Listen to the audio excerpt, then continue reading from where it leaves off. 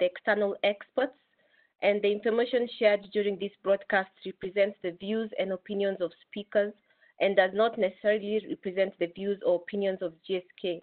The broadcast does not constitute an endorsement by GSK of the speaker's views and opinions.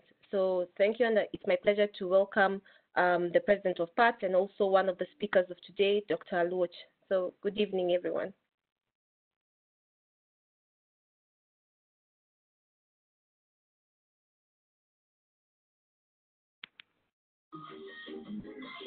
And with that, in this third series of our PATS webinar, challenges and managing the disease in COVID-19 pandemic in Africa. My name is Dr. Joseph Aluoch, the coordinator for today's meeting and the president of PATS. We've had several meetings on respiratory diseases in Africa and COVID-19. Last week we had one on pneumonia and critical care of the respiratory affection. Today it's our pleasure to have three speakers who are going to further talk on aspects of respiratory diseases in COVID in Africa. We'll start with Professor Gregory N. Abraham, who will talk about managing asthma, and then Dr. Tola Baisa will lead us through challenges in managing managing COPD. And lastly, we'll talk about immunization and child health in Africa, with particular reference to childhood respiratory diseases. And we have Dr. Christy Karanja to take us through. We hope to have some moment at the end of the presentation so that we can discuss a few questions and agendas. I'll introduce the topic by talking about the burden of respiratory diseases in Africa. These are the bare facts of respiratory disease in Africa. First of all, respiratory disorders are the #1 cause of short-term disability. Secondly, the fourth leading cause of death in Africa. 13% of all hospitalizations can be attributed to respiratory affection and decreased quality of life. High health service resource and use of resources to manage respiratory diseases contributes a major economic burden to the society. And we all know that the leading cause of GP consultation is usually due to some form of respiratory disease, either upper or lower. And this results in the largest cause of sick-off patients not attending work. Furthermore, it's probably the highest reason why a lot of patients get over-the-counter medication because of simple respiratory diseases, either cough or some sore throat or some laryngitis. And private public partnership in medical services is essential because these diseases are too many for public bill alone. In Africa, some of the causes of respiratory diseases are multifaceted.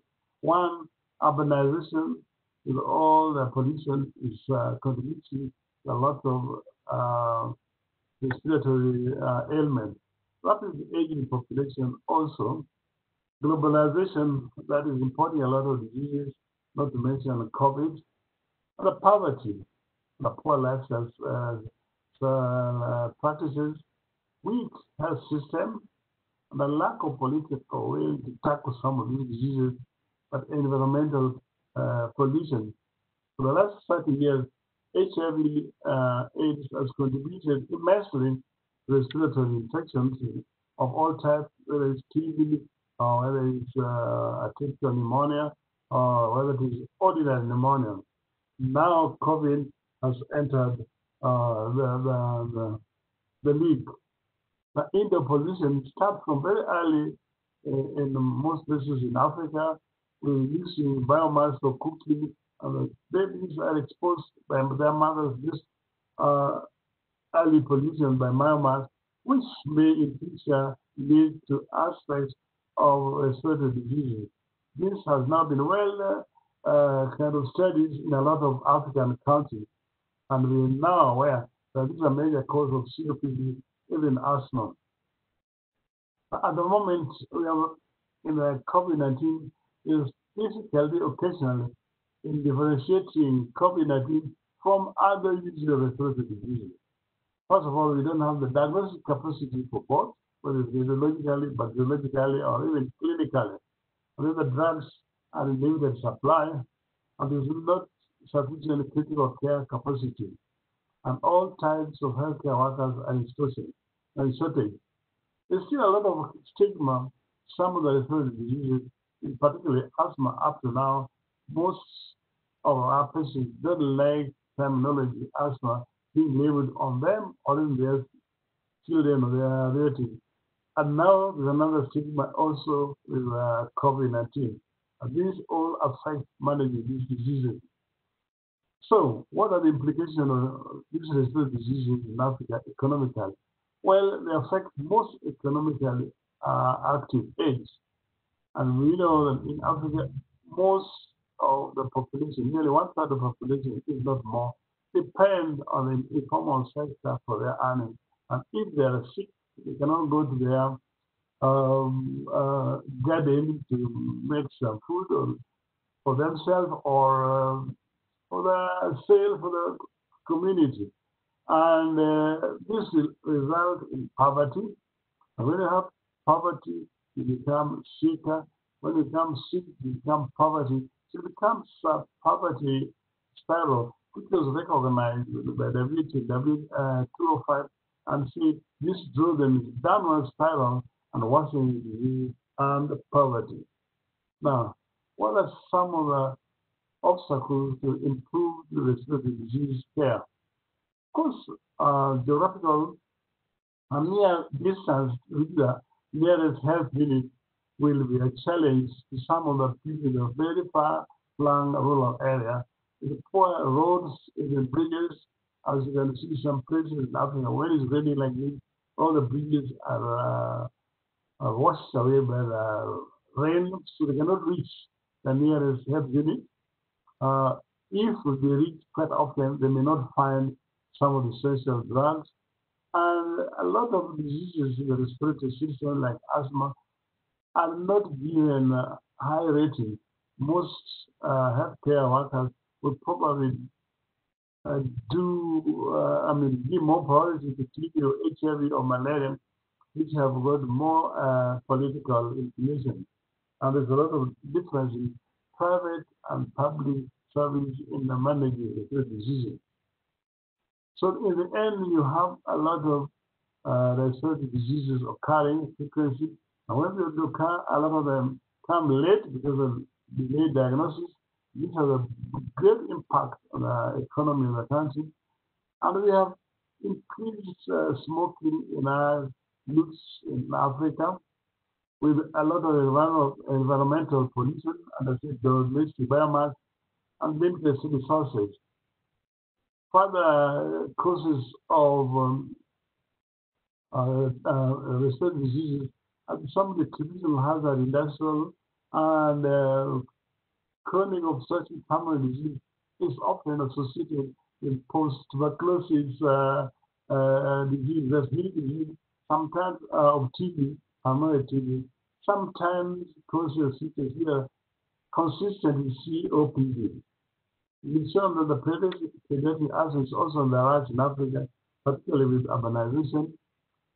And the care in these diseases have a lot of problems. There's very cultural issues. Some patients have different ideas of which method to use for treating what. A lot of population are unable to cope with some of the complex treatment, say of asthma, various inhalers. They may not be able to use inhalers. Some of them fear inhalers, or if they like them, they have poor technique, and some of them are still embarrassed over some of these diseases. And this causes permanent disability as caused by respiratory diseases. Attitude of some of our healthcare workers There's a lot of misdiagnosis or underdiagnosis of a lot of respiratory diseases, lack of training and knowledge among healthcare workers, and a lot of healthcare workers rather manage acute respiratory conditions and forget chronic respiratory diseases like COPD or asthma, and they have very limited time to give education to some of our patients. And for the healthcare workers, there are a lot of guidelines for a lot of treating a lot of diseases, whether it's asthma or TB or COPD or pneumonia, and yet the healthcare workers are not aware of the existence of some of these clinical headlines. So we have a lot of challenges ordinarily with or without COVID. Of course, COVID has many worse, and a lot of these things have been treated by our own self. And that's an introduction. Just in case you have been listening, I thank you for doing so. Now, it will give me a great pleasure to introduce our second speaker tonight, who is going to take us through managing asthma in COVID-19 pandemic in Africa, the challenges. Professor G.A. Ehabo. I welcome you, Olga.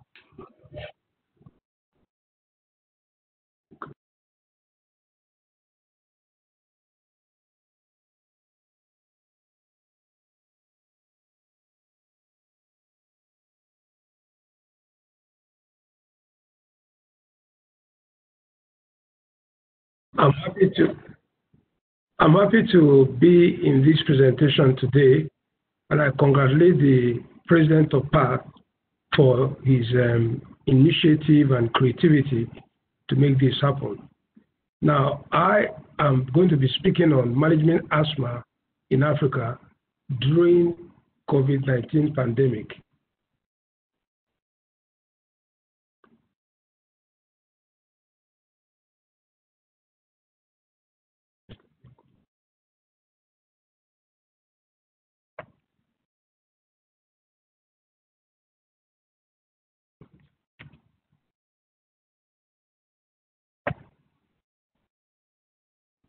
Now, the definition of asthma is well known, and every year the general bodies try to review the definition.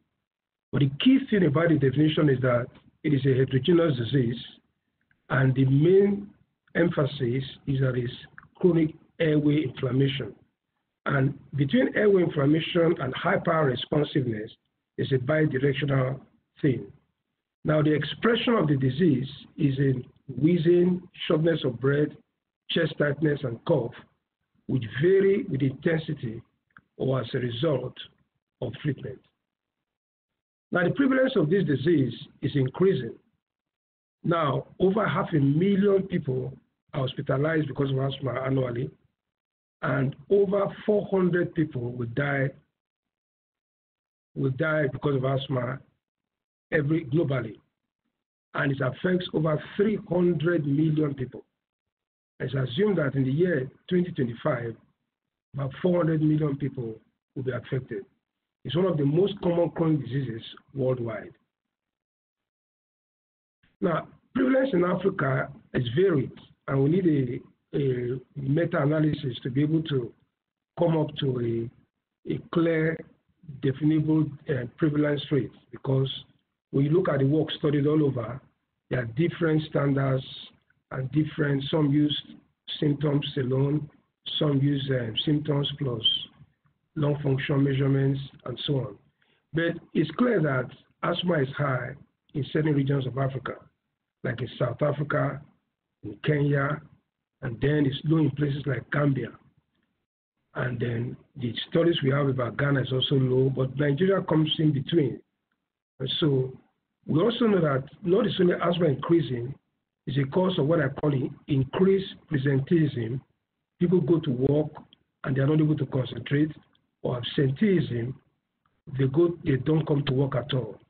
As a big cause of disability. And many have found that the disability of asthma can be equated to that of cirrhosis, to that of depression, and even to that of other chronic diseases worldwide. Now, I'm not going to talk a lot about the pathogenesis or pathophysiology, But the most important thing is that it is apart from the Th2 response that induces a lot of bronchial highway reactivity, the most important thing is that it gives you airway inflammation, airway hyperresponsiveness, and airway obstruction. But what we are concerned is that it doesn't lead to airway remodeling. Because once the airway is remodeled and the architecture of the airways is affected, that becomes very difficult to alter. And so in treating asthma, our focus should always be to arrest the inflammatory process after effect, which is airway obstruction. Now let's look at COVID. Now, I noticed that in the past presentations for several weeks now, much have been talked about COVID. So I wouldn't spend a lot of time repeating it. But let's see now that over 5 million people have been infected, over 300 deaths around the world. We also know that these features vary from mild, moderate, severe, to very severe and critical, and invariably to death. We also know that those who are predominantly affected are the elderly and those with comorbidities, especially cardiac comorbidities, diabetes, renal disease, liver disease, malignancy, and COPD. And then there is a query about asthma. Now, so many supportive therapies are on, and we are happy that the new drug is performing. Chloroquine has now almost been discontinued in many nations of the world, and the world is gradually expecting the coming of a vaccine. Now, what do we know about asthma and COVID-19? Now, I want to say that there are gaps in our knowledge. One is that no increase in prevalence of asthma due to COVID-19. Almost every studies. And recently, I was in discussion with the American Thoracic Society, in which Dr. Joe was also involved, and it's almost we are almost agreed that it's not increasing.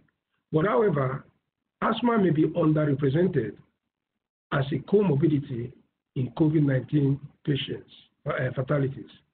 Now, emerging evidence also show that COVID-19 may not worsen asthma, but the study population of these studies are small.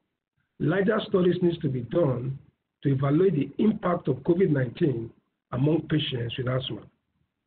Now, one major thing that is coming clear is that COVID-19 uses ACE2, that is angiotensin converting enzyme, which is which comes from respiratory epithelium as a means of, as a receptor to enter into the cells to do destructive work. And it is found that in asthmatics, ACE2 is reduced. And that could be the possibility why in patients with COVID, asthma seems not to be predominant.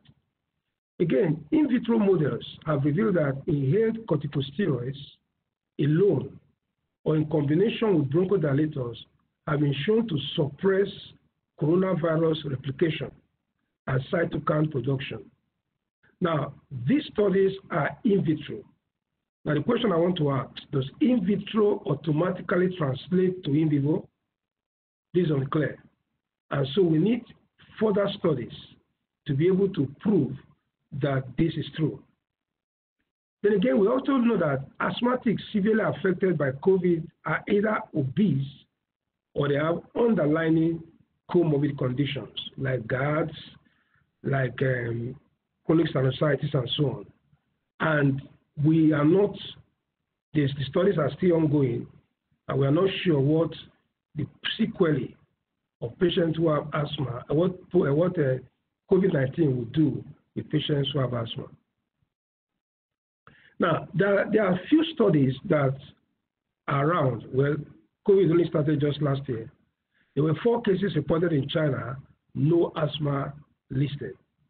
A large studies also that was reported of about over 1,000 adults, no asthma listed.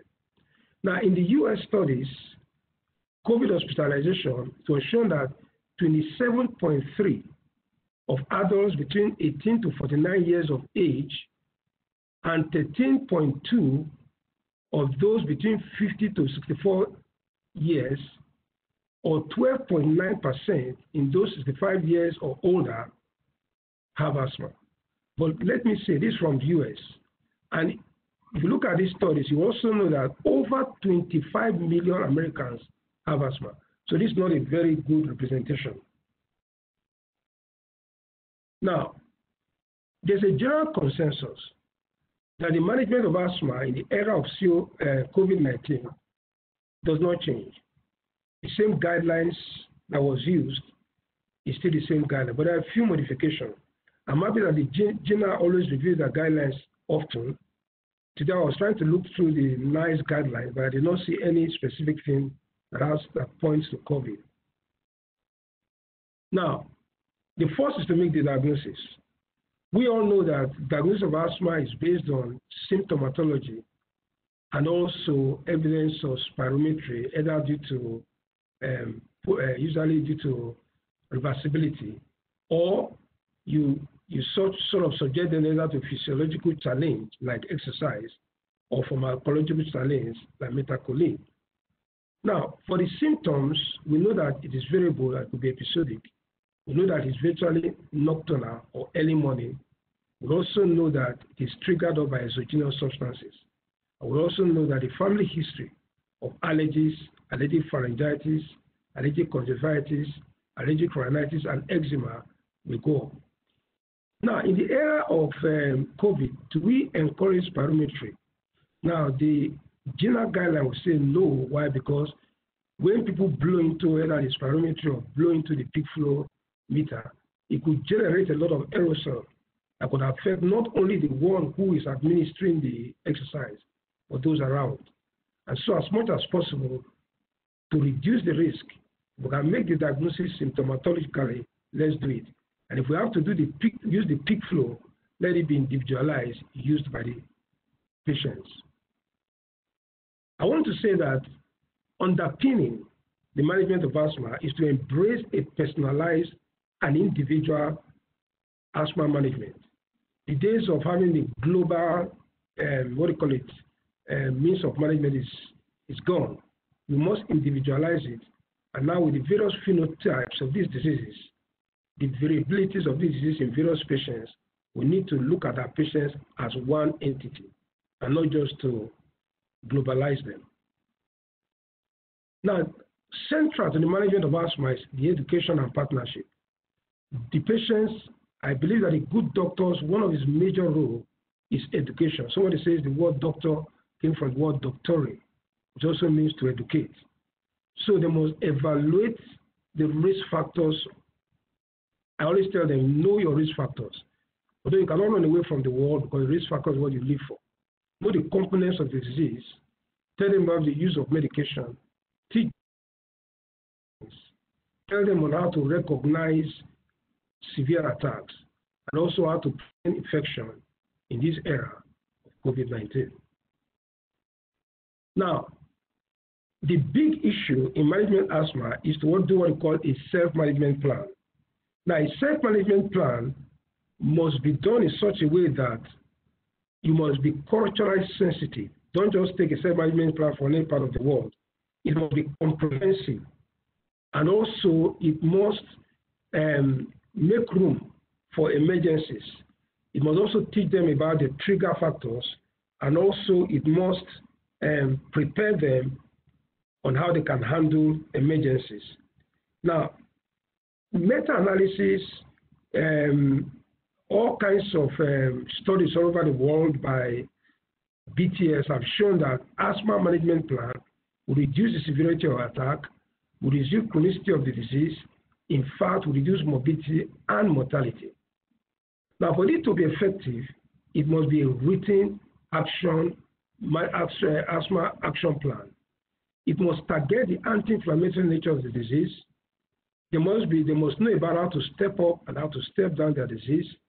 They must use the traffic light system of red, yellow, and green. Red, danger sign, they need to consult their doctor. Yellow, in between, and green, where their drugs are normal and they carry on. They must recognize the severity of symptoms and what to do. They must avoid trigger factors, and they must know when to seek medical help. Now, in the days of COVID, the point is preparedness. I remember the Boy Scout always say that to be prepared, and I think all of life tells us that to be prepared is to be ready.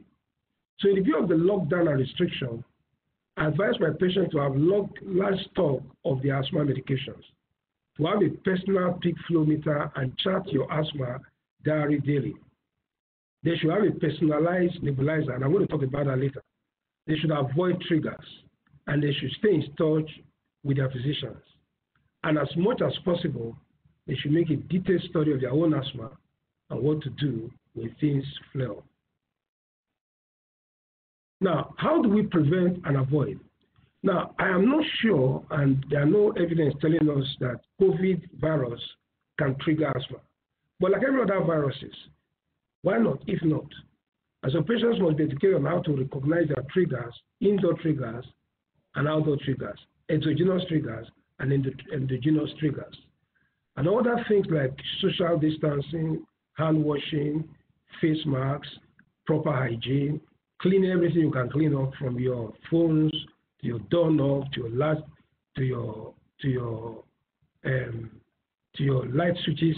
Clean up as much as possible so as to avoid infection.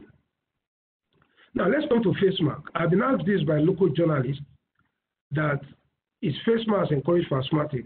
Now there are several materials being used for face mask. Now face mask seems to be the current industry that's making many people rich overnight.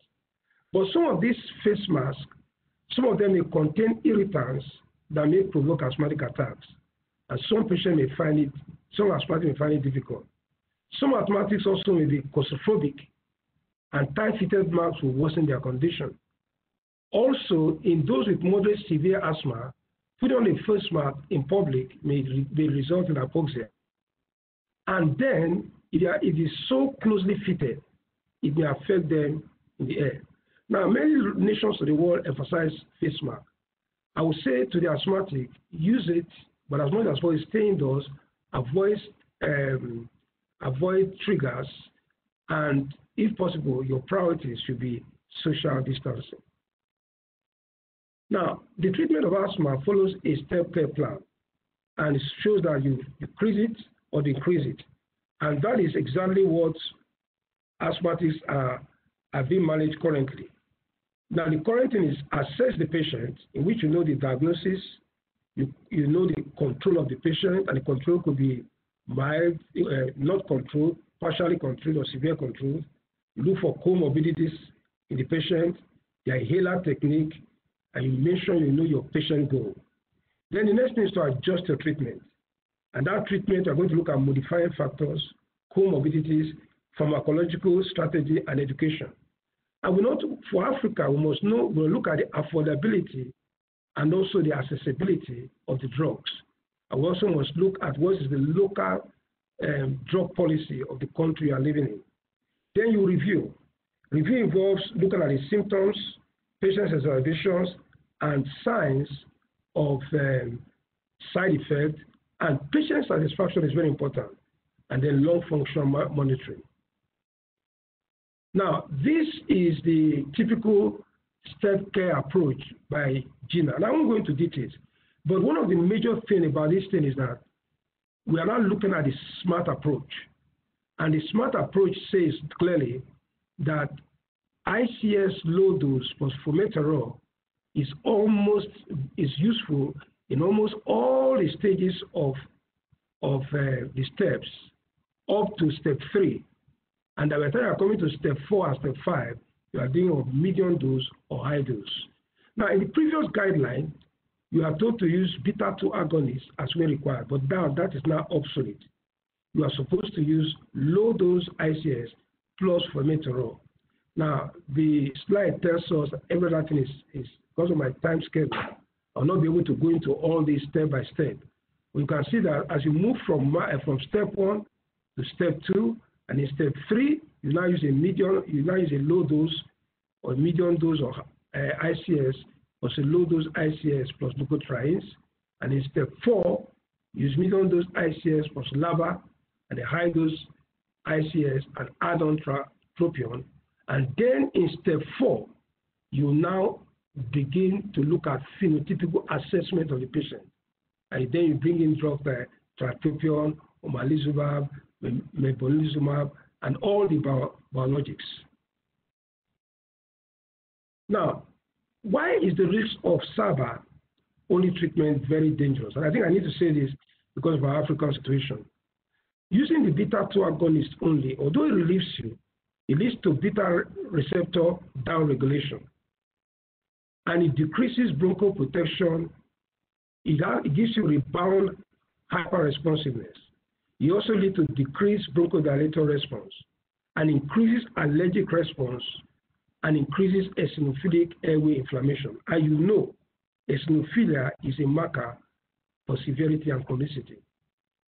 Now, various research has shown that if you use 3 canisters per year, averaging about 1.7 pots per day, you have a high risk of emerging department presentation.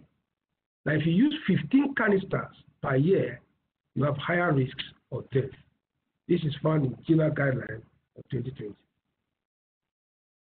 Now, the next thing I want to say is we use a personalized spacer device. In low-income settings, bottles have been adapted and various spacer devices. I want to congratulate our pediatricians who are using various innovative to create a spacer device. And you know the reason why we have spacer devices is that using the metered-dose inhaler alone to give us a little amount of aerosol to the lungs. But using a spacer device, it allows the larger droplets to settle and the smaller droplets, aerosols, to go into the lungs, which are respirable, and then go straight to the target, which is the lung airways.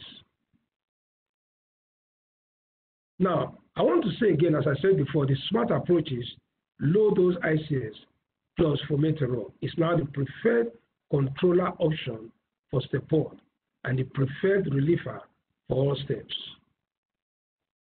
Now, you treat infections. We have seen many kinds of infections, and now, several years ago when I qualified, we always believe that what excites asthma is viral incitant. Well, now know bacteria like mycoplasma, even sometimes strep pneumonia may be affected. And so use of antibiotics is no more controversial, although viral incitants still remain. Look at other underlying comorbidities, GAD, obesity, COPD, sinusitis. People used to say asthma and COPD overlap, but now people now say asthma and COPD or asthma with COPD. Now, for emergency, I tell my students simply to use SOS, which means inhaled, short-acting, and beta-2 agonist using a volumatic and an oxygen or a muscarinic agent, anticholinergic, and an oxygen usually given at about 40 to 60% concentration, and steroids. And then if the patient is not recovering, you may now need to use other things like magnesium sulfate, Helox, and then the patient may now be sent for emergency treatment, and so on. I wouldn't go into that details because that's very obvious. Now, let's look at the controversy of nebulizers. What are the advantages of nebulizers? Well, research have found out that nebulizers, many physicians prefer nebulizers because you don't need to, you don't need to educate the patient, it's almost mechanical and so on. And that it's oxygen-driven, it has extra advantage in acute condition, it gives large volumes of aerosols, and you don't have to worry about poor coordination between actuation and breath, especially for younger and older patients. But there are demerits. And in these days of COVID, you don't want to, because nebulizers will release a lot of aerosols that can give, get infection. Also, they are very expensive, and some of them may need to be power-driven. And with the frequent blackout in many countries of Africa, that may not be. So our preferred treatment in this COVID stage is to use beta-dose inhaler with a special device. Now, I think my time is up, and I will just quickly summarize by saying that the general principles of management of asthma is well shown. individualized approach, self-care management, pharmacotherapy. Please aim at the smart therapy. Look at the underlying inflammatory thing and don't concentrate on the bronchoconstriction. Monitor the patient's response using an asthma control test if you can, and ask questions like daytime awakening, patient is using more rescue medication or exercise. Give the correct diagnosis and clinical characterization. There are many synonyms, things that mimic asthma, but not so much. Bronchitis, we know about that. Patient with chronic sinusitis, patient with chronic bronchitis, sometimes even congestive heart failure. But in my own experience, clinical judgment will almost give you a large percentage of it. Let the management be holistic. Don't just manage the asthma, manage the patient. Think about the emotional setup. Think about the environmental challenges. Teach them self-management plan. Let them be empowered to manage their drugs. Immunotherapy, well, it's queried. I don't use it, but some countries like the States, some have found it useful. Allergen avoidance, well, it's good if you can. Non-pharmacological treatment are important. Education, avoidance, and bronchial thermoplasty for a few patients. Phenotype-specific targeted therapy are those patients who have high eosinophilia who are refractory to normal treatment. And then we can use the IgE and anti-leukotriene 5, leukotriene 4, and leukotriene 13. The conclusion is there's a need for preparedness in managing asthma patients in this challenging period of COVID. All patients must continue with their normal medications. Health workers must follow strict infection control and control measures. The step care approach remains the cornerstone for the management of asthma. Asthmatics should be taught on self-management plans and action plans in case of acute exacerbation. Current situation is still fluid, and there is the need to continue to monitor the literature so as to bring the correct research. More studies are needed to confirm the role of COVID-19 in asthma. Thank you so much. Excellent. It was very good and very comprehensive. We thank you very much for that. Excellent. I'm sure there's a few questions at the end, but we keep them to the end. And I go straight to our second presenter, Professor Tola Baisa, who is going to take us through managing COPD in this COVID-19 pandemic in Africa. Dr. Tola.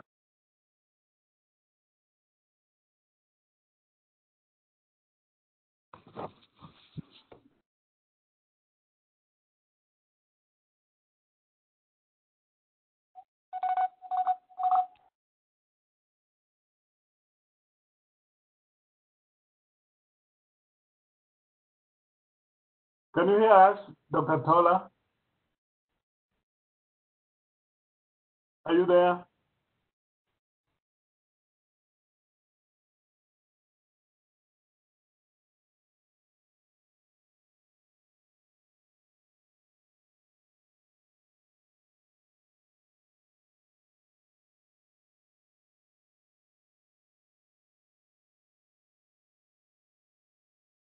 Enoch, can you help?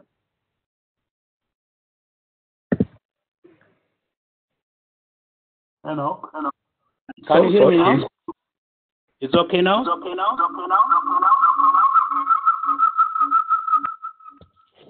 Okay. Is it audible now? Dr. Tola, can you proceed? Can you hear me now?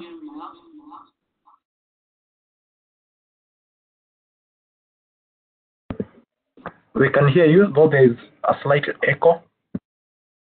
Okay. Okay. Now?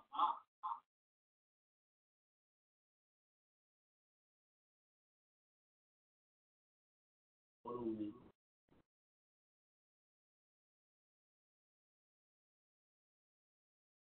Can you hear me now?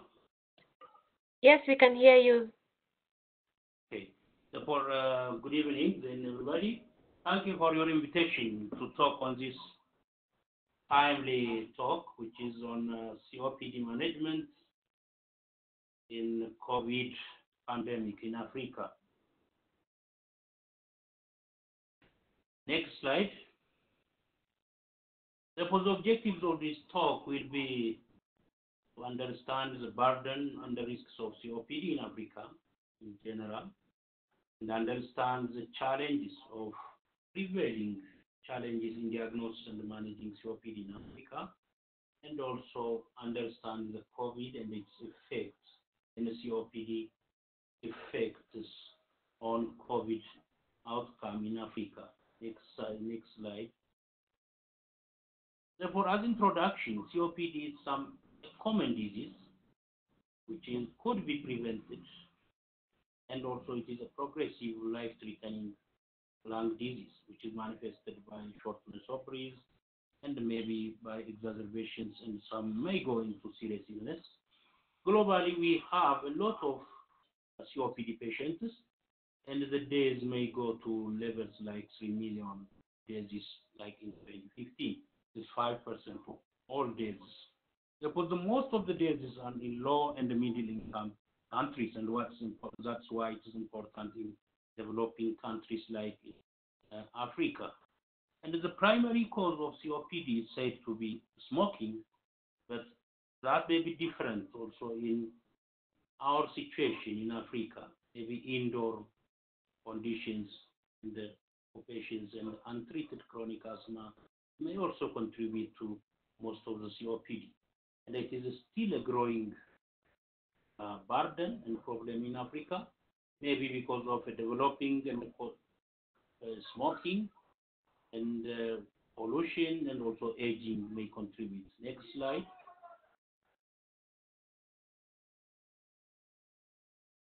COPD diagnosis and treatment is already challenging. I have already mentioned that COVID-19 pandemic, a viral infection mainly affecting also respiratory disease, may worsen underlying respiratory diseases. Even though it is a systemic disease affecting all the organ system, and they may cause sepsis and ARDS, but respiratory system is mainly affected. Okay, next slide. Okay, this is a definition of GOLD organization defining COPD. We already said it is something common and preventable and treatable, but not curable actually. And it is a persisting symptoms of respiratory symptoms like shortness of breath, coughing, and the sputum production as well. These are due to airflow limitation with a narrowing due to airways, and also alveolar damage or parenchymal damage, which is also very peculiar to COPD as opposed to asthma. It is due to some noxious and the gases particles also. Because it is an important definition which encompasses the symptoms, the risks, and also how that it could be preventable. Next slide. Okay, this is showing pathogenesis and the pathology and some clinical presentation. This is also PINA. This is a very summarized diagram. Therefore, patients who are predisposed either by genetic or some factors, if they encounter with excess of smoking or excess of indoor pollutions, they could develop a lung damage.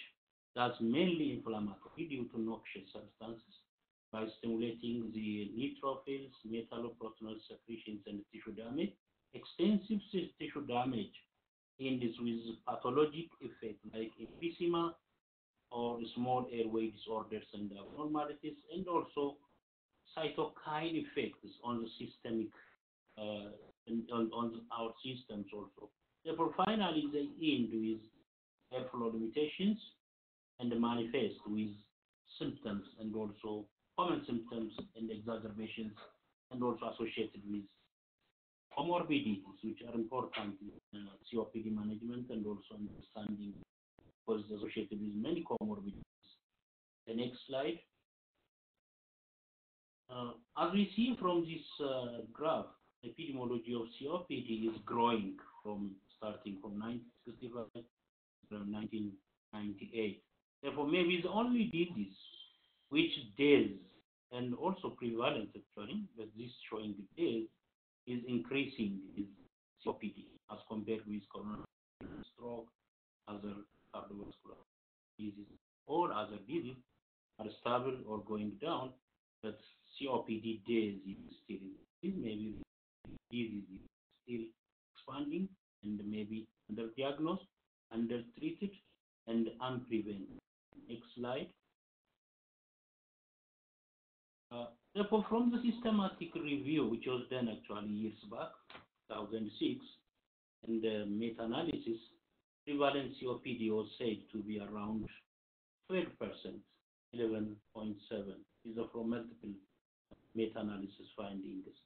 And the prevalence was higher in smokers as opposed to smokers, and it's related with age. That's why traditionally the Western is saying COPD is an old man's disease. They were higher in men than women also. This may be different in Africans, we'll see on the next slide. And the COPD is associated with significant economic burden. This is also caused by COPD exacerbation mainly.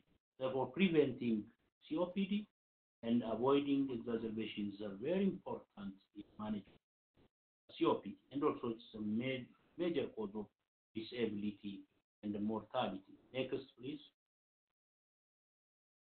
Therefore, what is the burden of COPD in Africa? And what is peculiarity?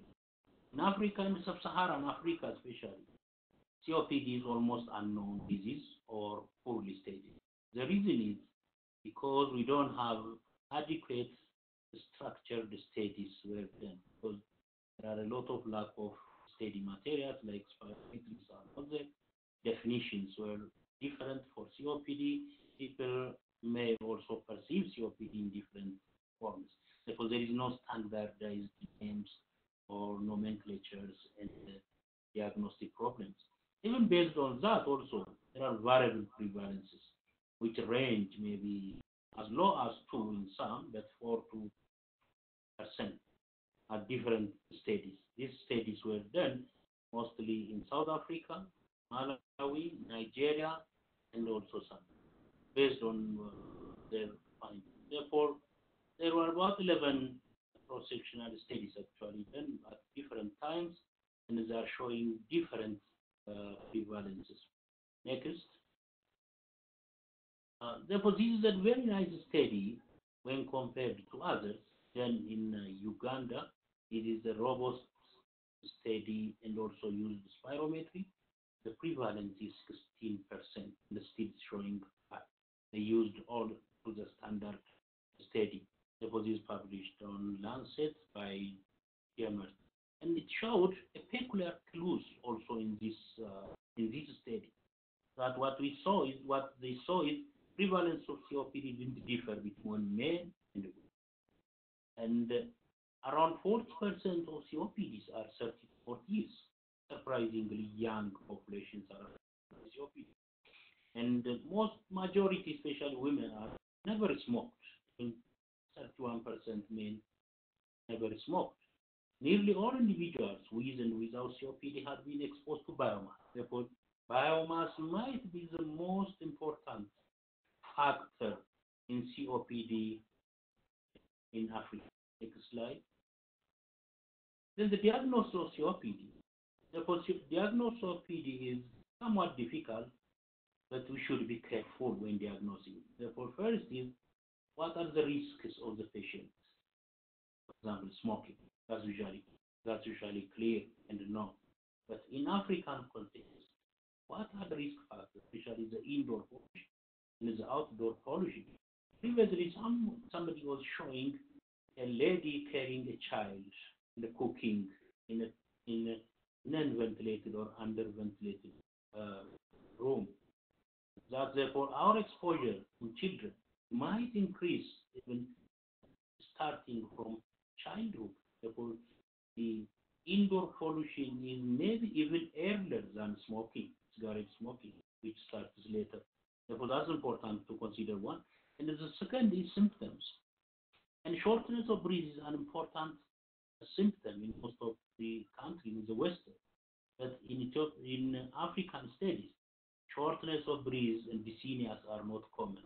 But coughing and the sputum production are the most. Therefore, they neglect actually not considering as COPD in the late diagnosis, and the complications are common among Africans.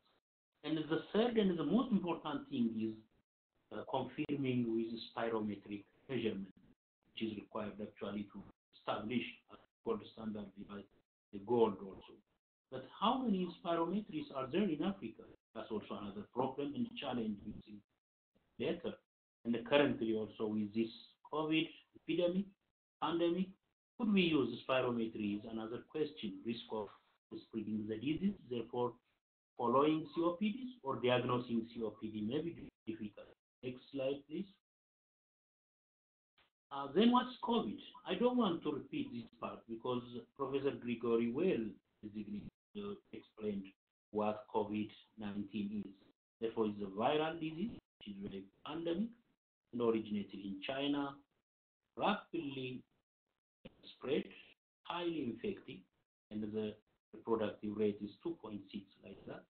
And it is within four months or 3 months, 4.6 million cases and 350,000 deaths today.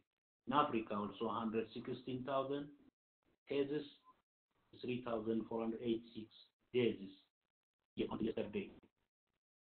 The case fatality is not high, it's 1 to 3%, depending on different studies. But since the number is very high, this could be a serious percentage when we see. Severity and the mortality actually depends on comorbidities present and the control and the treatment of the comorbidities. Also, age is a factor. The next. Okay, what's COVID in Africa? What are the challenges and also the comparative advantage we have?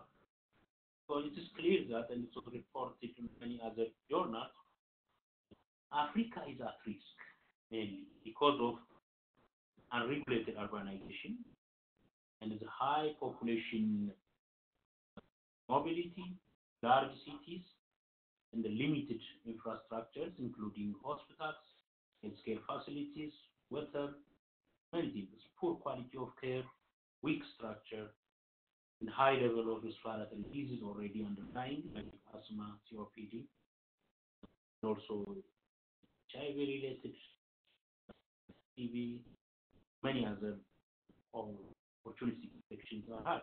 And these high NCDs also may increase COVID-19 severity. And also there will be a decreased external support for our system. Drugs, equipments, and reagents may be under stringent problem because of the support. Already Africa is based on external support. Weak public administration, political instability, poor governance, illiteracy, this all contribute to the challenge of Africa during COVID in containing this disease and also managing under of health. Next. There is some few comparative advantage Africa said to be. Demographically, Africa is the youngest population. Median age is than 20. Therefore, mostly young people are mildly young. That may be one advantage. Climate issues were raised but not concluded, but air with high temperature and humid areas are not good for viral from experienced flu. That may help also in corona. Time for preparation is there because Africa will be the last to attack the pandemic of corona. Therefore, we may benefit from that. We'll get prepared for that, a lot of experience from the world learning. Next. How COVID affects the respiratory system, which is important to talk. The respiratory system mainly affected, as already mentioned. There are receptors on that AC2 receptors. Therefore, the virus will be tied to these receptors. The invasion of cells and the viral replication in the airways and down to the alveolar areas and the pneumocyte tools are affected. Therefore, they will also stimulate the immune system activation. Also, syndromes will come. disease, mild disease, pneumonia, ARDS, cytokine storm, or multi-organ failure with the range the COVID could affect the respiratory system and our system. Next. Therefore, how COPD affects COVID-19? Some researches were done in some parts of the world and showed smokers and COPD patients have higher receptors, C2 receptors, that may increase the severity of COVID-19 or may affect our outcome. Because that it is suspected that the COPDs may have higher, worse outcomes. Underlying and the poor respiratory reserve then COPD, therefore COVID-19 affects the respiratory system. That could again worsen the lung situation. And COVID-19 primarily damage, and also it indirectly causes some other injury, cytokine storm systemic, BT, also AKI should occur, and that later affect also the lungs again. And even milder case of COVID-19 could be worse in presence of comorbidities like COPD and other comorbidities are also associated. Because the patient with COPD has some other cardiovascular, lung cancer, anxiety, depression, and because that may worsen the condition. Therefore, COPD and the smokers, in research is done, they have increased the risk of complications, higher ICU admissions, and higher mortality among COVID. Up to 60. These are from the meta-analysis and the reviews done by Gabriel Katami and also in China recently. Next slide.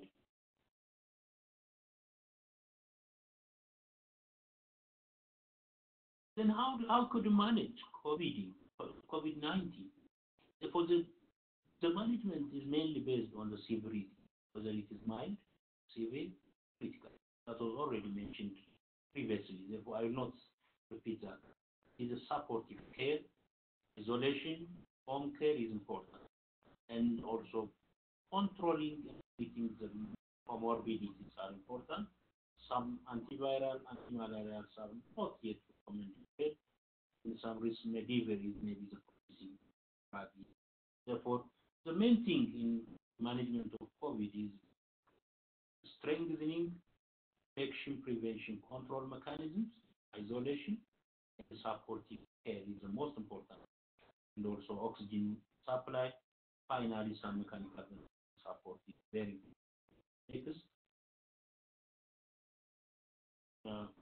And the management of COPD in COVID patients, what's new? Therefore, most of the usual treatment should be, and the management plan should be planned with patients. So patients or physicians or caregivers should monitor their symptoms or exacerbations if they are isolated. Communicate with doctors, either telemedicine should be encouraged, talk to the patient, also physicians should communicate. Keep adequate drugs ahead of time. Because that's also another problem, because resources may be limited. Like to reduce the health institution visit, patients should get adequate drugs for 3 months. The oxygen supplies should be also availability should be secured for adequate time. And then prevention should be strategies to prevent others be done or strengthened to prevent others infection. Next. So for management, they can continue. Frequently monitoring is important. Treating comorbidities is important.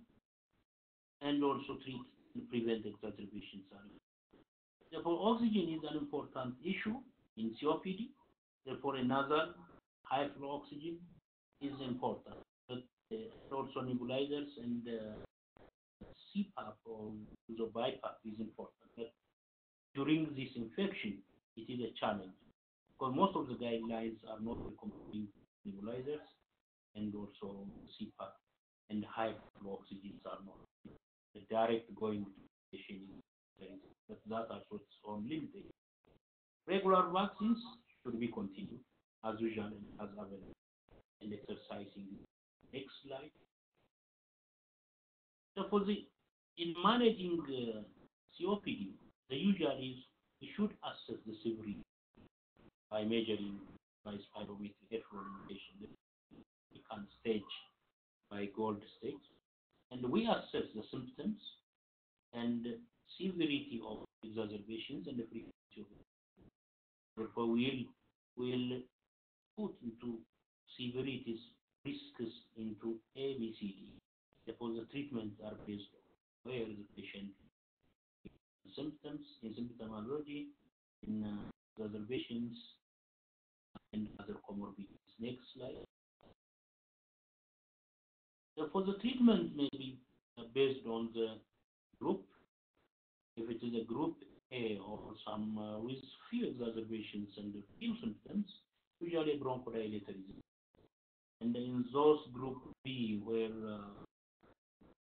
symptoms are severe symptoms but low exacerbations, you can give gamma. And in group C with higher exacerbations, few symptoms, usually we on gamma, longer,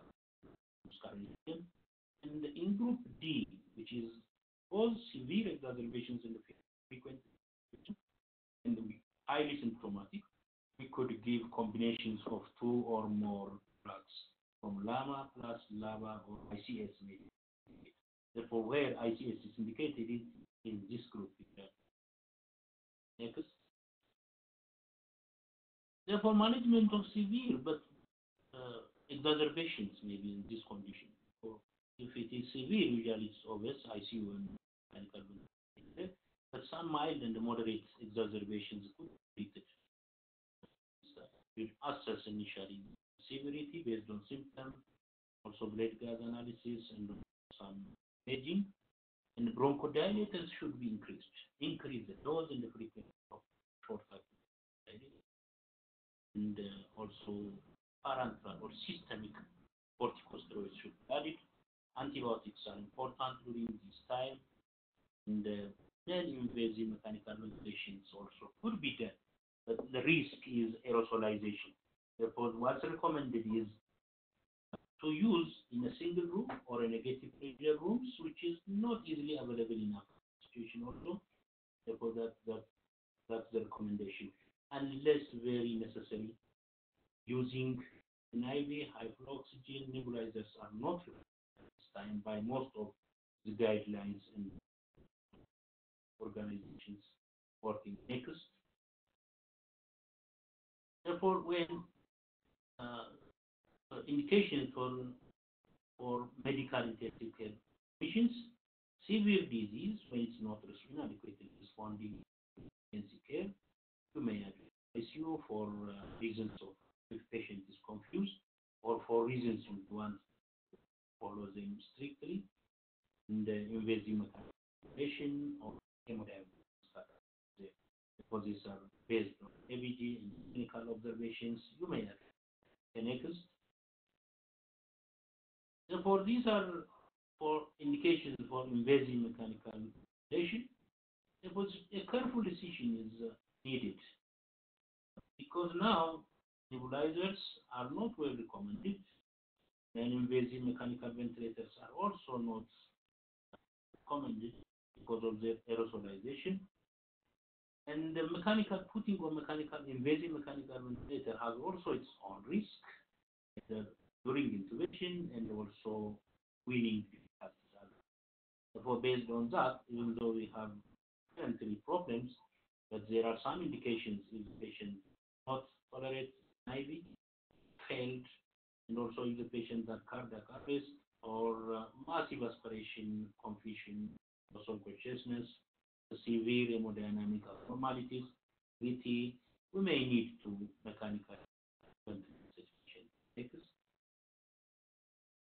Therefore, we have a lot of challenges in COPD management in Africa. Therefore, actually most of the things are prevailing problems, challenges, but we have also new problems. The underlying prevailing challenges are inadequate diagnosis and treatment. The first thing is The symptoms are deep, like we say, dyspnea is common. They have some with asthma. Therefore, people diagnosed as asthma empirically COPD patients, and also no spirometry to prove this is a fixed obstruction, and no early dyspnea that neglect diagnosis, and they affect also outcome prognosis. And therefore, most of COPD patients are under-recognized, misdiagnosed by even families, patients, and also healthcare providers, because even we don't know once. Inadequate capacity, shortage of resource for care is there. So that's the South African study, 23% of mortality are due to inappropriate treatment to COPD. Poor or no healthcare financing, but out-of-pocket healthcare financing is also another limitation for people. People are already poor, they don't have adequate money, and they can't work because of the chronic illness, and there is a spiral of poorness of sub-Saharan Africa. Next. And therefore, the prevalent low health coverage is there, and also financing is a problem in Africa. I already mentioned it. Underlying lung damage is a problem when there is a complication with COVID. And attention diversion is also one of the problems in COVID time. So there is a stress on the health system, on healthcare providers, healthcare workers. All attentions are toward COVID. Therefore, we might neglect the chronic diseases like COPD, and attention should be given. Should be away by health institutions. Should be designed medicine to help the patients also. The COPD might kill the COVID. The diagnostic challenge was overlapped. Diagnostics are next.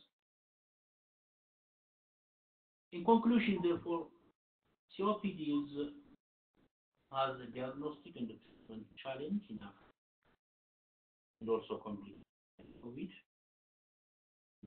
We should maintain the COPD control, prevention, and also comorbidity, prevent further complication. Strict control of COVID spread and the need of urgent. So we should, during patients visit health institutions, they should be careful to have COVID infection also. And the nations should be prepared. This political commitment, nations, CDC Africa, so collaboration between government, professionals, like what we are doing now, educating the health professionals, strengthening the health system, maybe using the opportunity.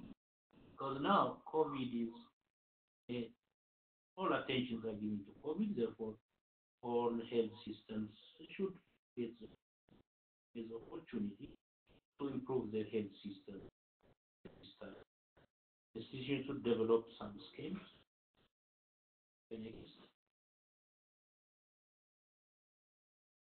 And also finally, we should empower the patients. Patients should prevent infection from birth. Generally recommended. They should isolate if they are sick. They should get informed. Actually, not over-informed. They should communicate with healthcare workers, family support, also prevent other patients. Well, thank you very much. Thank you very much, Dr. Tora. That was excellent, a very detailed account. I'm sure there are a few questions later. So I think we change gears at this moment. First, we go to the small patients, children, and we change to a lady. Christine, over to you. The last but not the least. Thank you very much. I'm the only doctor here, so I will keep my presentation short because I am assuming by now people have been saturated with knowledge. So my talk today is on the challenges that are facing immunization and child health services in Africa. I will talk about Kenya because having spoken to a few of my African colleagues, I have realized that we are more or less facing the same challenges. So I will speak about Kenya. So I learned today that given a poll that was done in the US regarding how many people would accept to take the vaccine, the COVID vaccine, once it's available, I learned that only 15% would agree to take that vaccine. So we are in the right forum to hear more about immunization, because immunization is one of the biggest tools we have to fight infectious disease. So we really need to protect our immunization services.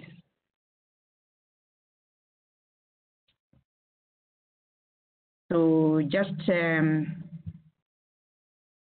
by way of an outline, because I can see many of us here may not be necessarily be familiar with the way pediatric services are structured.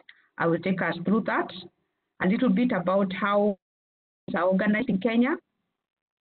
And then I'll talk a little bit about how epidemics can impact immunization services, giving an example of West Africa and the Ebola epidemic of 2014.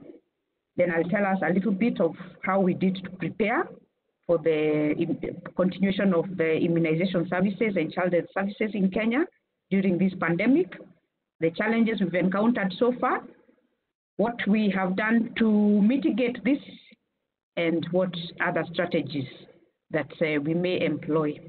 So it will be quite a short presentation. So looking at that slide, which I hope you can all see what I have circled, on the right is how pediatric services, child health services are structured. We have the emergency services, we have the newborn services, and we have the child health services, including outpatient services. We have integrated maternal, newborn, and child health, because you cannot really necessarily separate them. The mother and the child should not be separated. It should be taken as a unit. So their care is quite integrated, but I will focus on pediatrics. So that is the book that we use for our immunization and growth monitoring. And you can see it's called the Mother and Child Health Book, because we put the mother and child together. So from pregnancy, newborn, and child care, that is a seamless transition. So narrowing down to the child health packages that we have immunization and growth monitoring, micronutrient supplementation, specifically the micronutrient that we globally supplement is vitamin A. We have what I've called IPTI, it's just intermittent preventive treatment for malaria, care of children with HIV, and integrated management of neonatal and childhood illnesses. So that is a child health package. Our focus today is on immunization. So immunization services are both under private and public sector. So in the public health system, which will be our main focus, because that's where the majority of Kenyans obtain their immunization services, is in the tier system. That means under tier 1, we have community health services. Then we go all the way, primary health care, county referral, and national referral services. So all these in the public sector offer vaccination and immunization. Then we have outreach services offering immunization. So where there are campaigns or hard to reach places, there are outreaches that are done. Now in the private healthcare system, this is a non-tier system where we have private hospitals, private clinics, and faith-based organizations being the main providers of immunization in the private system. So just a snapshot of the vaccines that are offered in the routine immunization schedule. I will not really go through them. That would be a whole lecture on its own, but that is the way they are structured. And children are vaccinated all the way from birth, 18 months. And vitamin A is also administered 6 months up to the age of 2 years. So, coming now to our subject for today, we drew our guidance on how to continue with immunization from the lessons that were learned during the Ebola outbreak of 2014 in West Africa. So when we heard that the first case of in March, the first case of COVID-19 was announced in Kenya, we straight away went to work. The Kenya Pediatric Association, together with the Ministry of Health, Child Health Services, we came together and came up with strategies to mitigate the effects. So from the lessons that we learned, drawing from this paper, we want to look at the impact of the Ebola outbreak in 3 countries. The main 3 countries that had most of the cases were Guinea, Liberia, and Sierra Leone. And this was the largest epidemic ever documented, which resulted in 11,000 deaths. So what happened during this time? The weak health systems were overwhelmed. It only takes a large epidemic or a pandemic to uncover the weaknesses. So many health facilities were closed, others operated at lower capacities. So what is responsible for this failure of the health system? One, there was already a shortage of staff, and many of them were deployed to cope with the epidemic. There was also disruption of medical supplies, and then the health services utilization, health user utilization declined because people feared contracting Ebola at the facilities. So people stayed with their diseases home, people kept their children home, not vaccinating, and all the health resources were shifted towards the Ebola response. And unfortunately, which has not really been the case here, there was death of healthcare workers.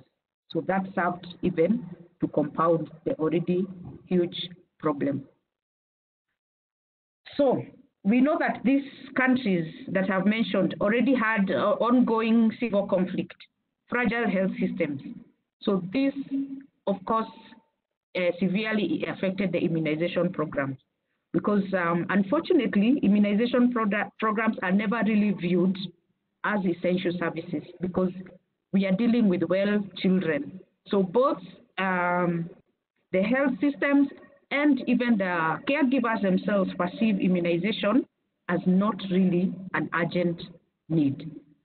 So the services that were disrupted were the routine immunization services offered at facilities, the scheduled campaigns for polio and measles, rubella, introductions of new vaccines were withheld, supervisory visits by the immunization team were not done, program reviews were not done. So in short, the immunization program literally collapsed.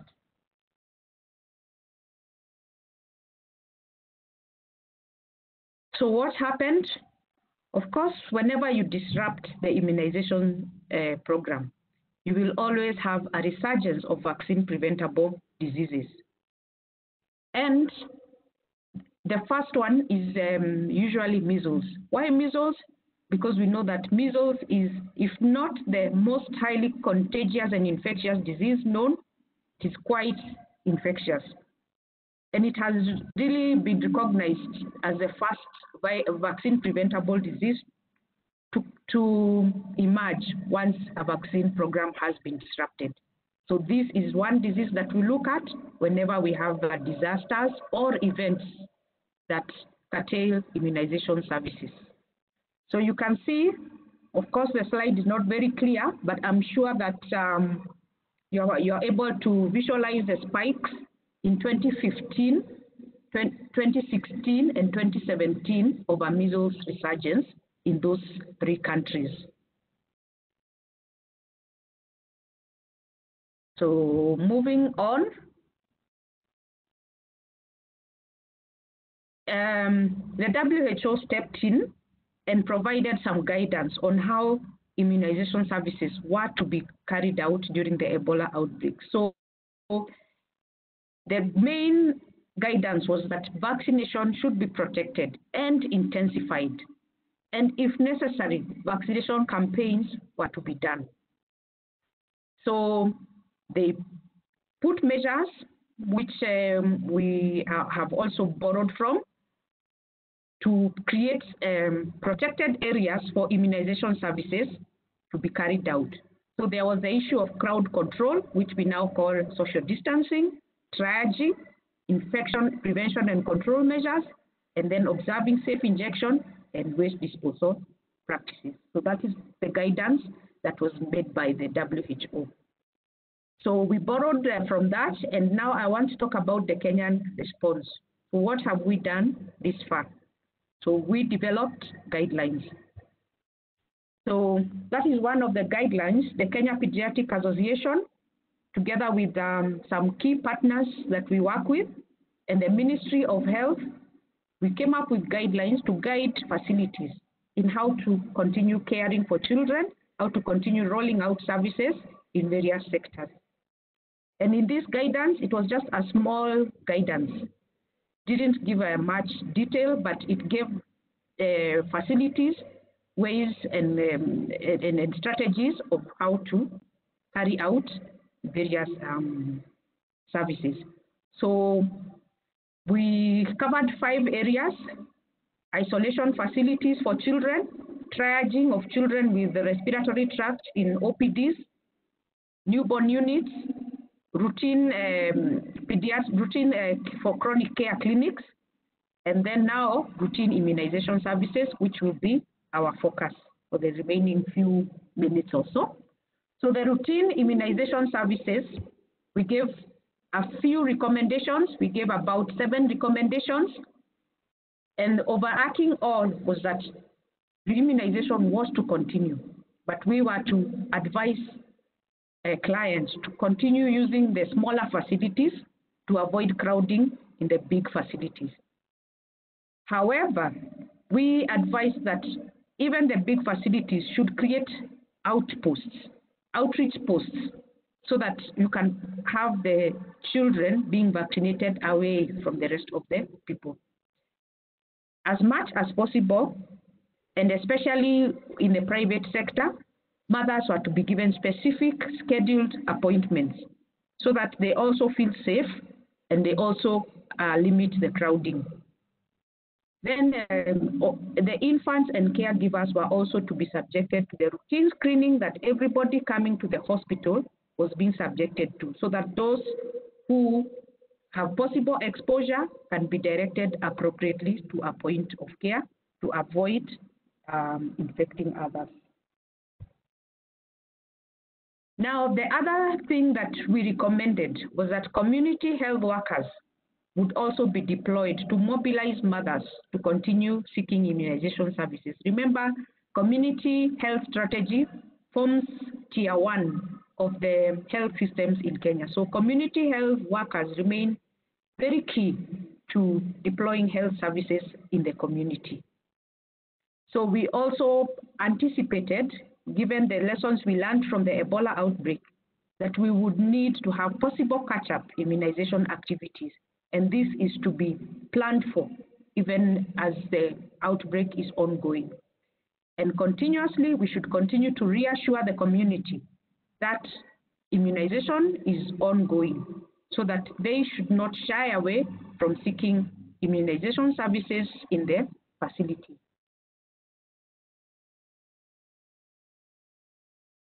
The other guidance that we developed was for the community health workers to use in this time of the COVID-19. So we developed guidelines for COVID-19 for use within the Integrated Community Case Management Program, which has been ongoing. And we outlined some tasks, we outlined some protocols for them to follow, but I want you to note number 4, which relates to immunization. Their main task of the community health workers is to provide information that services are ongoing, to continue reassuring the caregivers that routine immunization is ongoing. Because if the parents feel that every hospital has been converted to COVID-19 care, they will not seek. And if they feel that they are unsafe, their babies are not safe, they will not bring them to the clinic. But what is the situation on the ground? Having done all that, we do not have consolidated data yet, but we do know that both private and public clinics, immunization clinics, have recorded a significant reduction in attendance. So what is happening? Where are these people going? In the next slide, we have that picture there. It shows very many mothers, and some are not even mothers because they're not holding babies. They have chosen to turn up in outreach services. So that is where they're getting their vaccination. This is a low-income setting in one of the low-income capital. And you can see there that the mothers have brought their babies, and including some whose babies turned out to have fever. So that is where people are feeling safe. And what is the reason for this? The main reasons that are cited for this low attendance. One, and this I got even from my colleagues in the other African countries, my pediatric colleagues, pediatrician colleagues, their fear of contracting COVID-19 disease from the health facility. Remember, at the beginning of the pandemic, we were passing the message, keep away from hospital, keep away from hospital. You will overwhelm the services. So people, that message stuck. So even the ones who need to bring their children for vaccination have chosen to keep away. Then there is the issue of being tested. At the moment in Kenya, if you're tested and found positive, we do not yet have home-based care. So regardless of whether you are asymptomatic, we have to have these people taken to an isolation facility, and if all their contacts have to be sent to a designated quarantine. So that thought has kept many people away. Some even feel that the thermogun that is at the screening areas, that the one for testing temperature, is a form of COVID-19 testing, and immediately it's tested on you, you can be sent to quarantine. So that has made people keep away. Again, like I had mentioned before, immunization is not perceived by many as being a critical service.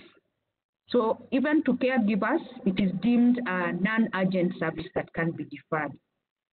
My Ugandan colleague told me that in Uganda, because of the curfew and the limitation, the lockdown preventing movement, if you want to go to seek a non-urgent hospital visit, you have to get a permit from the district office. And there are usually a long queue. So many people are busy, and they would rather not do that. Now, health workers' reluctance to handle children with fever due to inadequate protective gear is another reason. Again, addition of one extra screening and triage step has just lengthened the process of receiving care in hospital, and that is perceived as being inconvenient.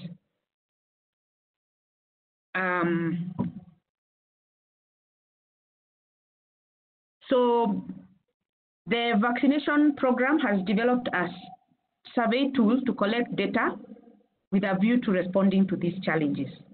Yeah.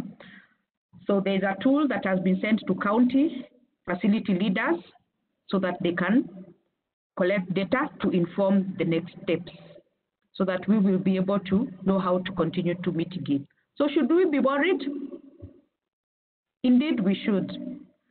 Look at this graph showing what happens whenever there is a disruption of immunization services. I have circled 2017. This is the immunization coverage data from 2005 to 2018. In 2017, there was a Kenya health worker strike, and you can see the immunization coverage went down. It went to actually it went to below 50%, whereas normally most of the counties report good coverage of 80%. So that was very worrying. So what happened next? What happened is that in 2018, you can see there, I've marked the arrows, we had peaks of measles. I told you measles is one of the first things to come up whenever you disrupt an immunization program. So that may happen with us. So what will be the way forward? Going forward, what should we do? Our key strategy, in addition to strengthening the immunization programs that are ongoing, is to harness advocacy. So we will mobilize our local politicians, religious and community leaders. Churches are closed, but I guess this is one of the ways we can engage. Community groups, health educators and mobilizers, the media shall be our friends, and private sector and NGOs. We shall all rally together for this worthy cause. So with that, my friends, I come to the end of my presentation, and thank you all for listening in. Excellent, Chris. Very well put. Josephine, how are we doing for time? Not badly. Oh, not badly. We are at 7:30. And I can see the question and answer box has 5 questions, and including one in the chat. Okay. Yeah. So what is suggested? Do we answer some questions? We can answer the questions, yes. I think we can. Right. Okay, let's start with one to Dr. Anna Home. What is your recommendation for healthcare workers who are asthmatic and need to use N95 mask?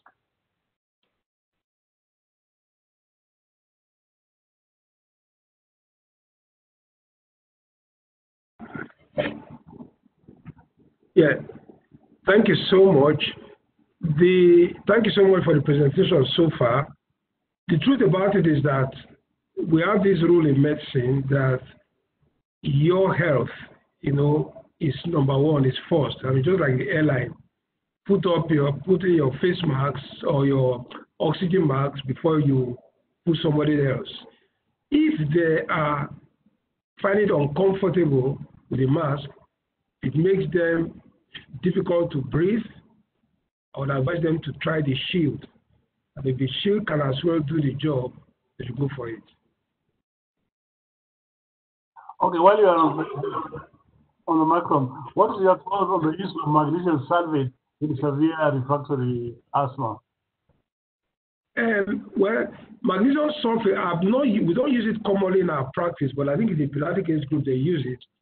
We have not had a question of refractory asthma like that, because magnesium sulfate is used in the acute setting, our own setting, when the patient has not responded to the first initial management. But I'm sure it's used by the pediatricians. I think it's good. Yeah. Well, it can work when everything else has failed, and it's been used but very rarely. And so if you have nothing else to do, well, use it. Just like what we're doing in COVID now, we don't have anything else, so we're using everything and nothing else. Is there a combination formula for ICS formula in Kenya? The answer is yes. Regarding what is your experience in availability of sterile containing maintenance inhaler in your native country and across Africa? Dr. Anaho. Hello. Repeat the question again, please. What is the availability of ICS inhalers therapy in your native country and across African sub-region at large? Well, inhaler are available, but usually nowadays they are available in combination therapies, either on in various combinations by either GSK, AstraZeneca, or some other companies. But previously, we used to have inhaler canister and also what we call it beta 2 canister separately. But clear research have shown that when you have the two of them separate, the ICS and SABA, it's only good for just mild persistent asthma, and it's not useful for any asthma beyond the mild persistent asthma. But for to have a better control of your asthma, you have to use ICS and a long-acting bronchodilator therapy, and that reduces severe exacerbation, it enhances compliance, it reduces the need for rescue maintenance medication, and then it reduces the overall lower use of systemic steroids. So I think the shift of knowledge or the shift of practice is to discourage using these two, the individual canister of ICS and SABA. That used to be the practice, but that seems to be changing now.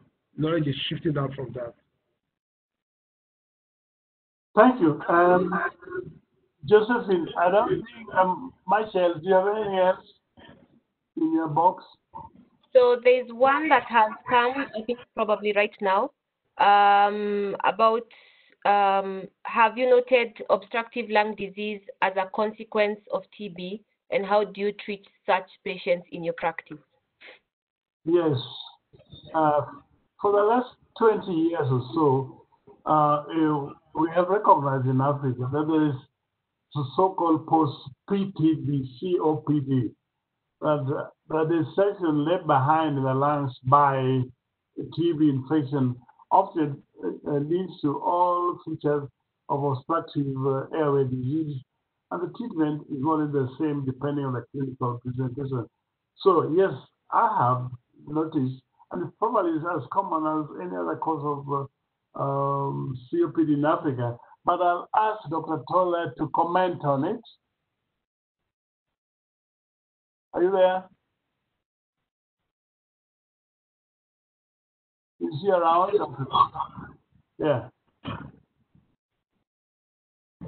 Can I comment on this too? Okay.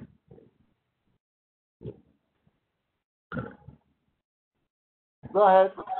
Can I comment on this? Yes, please go ahead. Now, the BOLD study, which is pioneered by the Imperial College, led by Peter Bonney, the first BOLD 1 study showed that, especially in South Africa, that the highest number of COPD patients came from patients who had tuberculosis. We also pioneered a BOLD study in combination with Imperial College. We are now in the BOLD 2 and gradually moving to BOLD 3 studies. And we found out that tuberculosis is high, well, not high comparatively for patients who have COPD.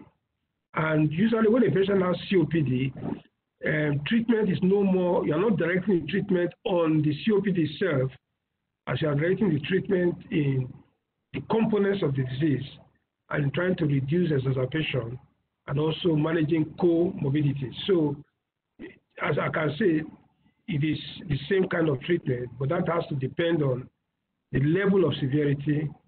That also has to do with whether the patient has comorbidities, and then that has to do with the setting in which the diseases come. And now, currently, people are now using pulmonary rehabilitation, and they are also trying to vaccinate these patients and see if they can use lung reduction, approach for patients that have clear emphysema.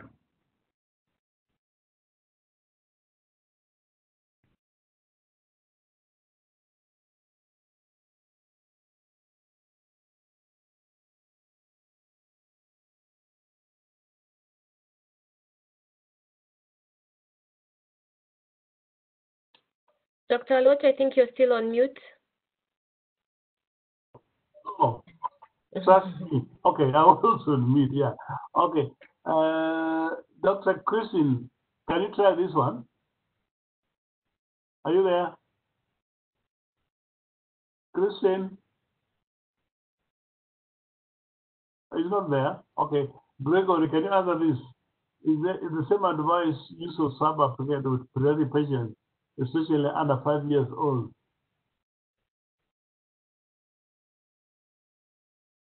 So we don't encourage SABA for treatment of asthma as a single therapy again, because it's not only that it is very dangerous, long-term effect can also lead to airway remodeling, which may further worsen the asthma. I think at every age group, at any level of asthma, using SABA alone is not encouraged. We always say that even at the mildest state of asthma, there's a lot of airway inflammation and there's a lot of airway changes. And early work done by people like Peter Barnes in Brompton showed that even in the mildest asthma, you have airway inflammation. And then if you start giving them SABA, you're going to increase hyperresponsiveness.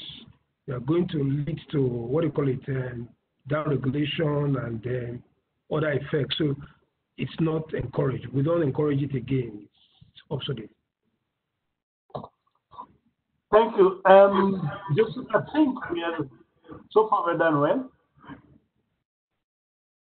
Yes, we have. Yes, we have. Okay. So it just remains for me to thank all the presenters.